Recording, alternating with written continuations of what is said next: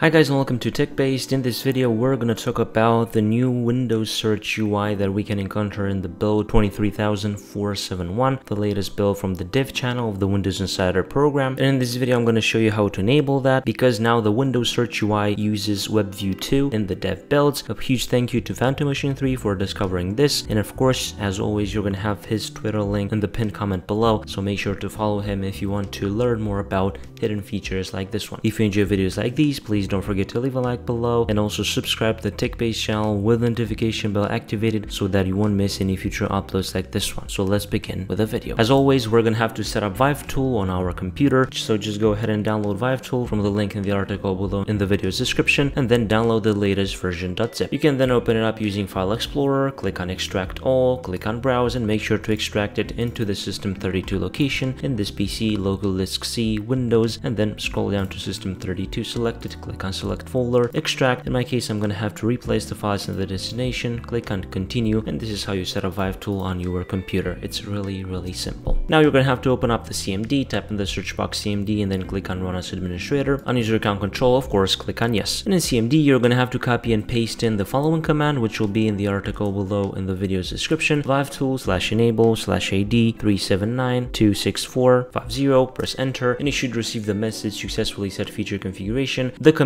of course, will be in the article below in the video's description. And of course, thank you to PhantomMachine3 for discovering the ID in the command. I remind you again, make sure to follow him on Twitter from the pinned comment below. After that, you can exit out from the CMD and make sure to restart your computer for the changes to take effect. After the restart, if you open up the search box, you'll notice that we have the new WebView 2 Windows search UI, and the main difference in this will be the scroll bar in the right side. You'll notice that the scroll bar now matches the Windows 11 design experience, and of course looks really nice. Before, we had the old scroll bar that we had in Windows 10 or whatever. So right now Microsoft is currently improving the search box by using WebView 2. This is not a very big difference right now, but of course it's great news that Microsoft is working on it and that Microsoft is now using WebView 2 in the Windows search UI. So this is how to enable this new search UI that uses WebView 2 in the dev channel of the Windows Insider program. Don't forget that the download link for Vive Tool and also the command used in this video will be in the article below in the video's description. If you enjoyed this video, please don't forget to leave a like below and also subscribe to the TechBased channel with the notification bell activated so that you won't miss any future uploads like this one. I was Emmanuel from TechBased. Until next time, have a nice day.